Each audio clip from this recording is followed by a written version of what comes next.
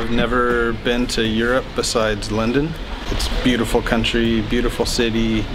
Everyone's been so warm and welcoming, and I'm just having a great time so far. What's about your trip in Lyon? So you've been working on some mural also? Did you enjoy that? Yeah. I painted in a park that was right next door to, I guess, a kindergarten or a school.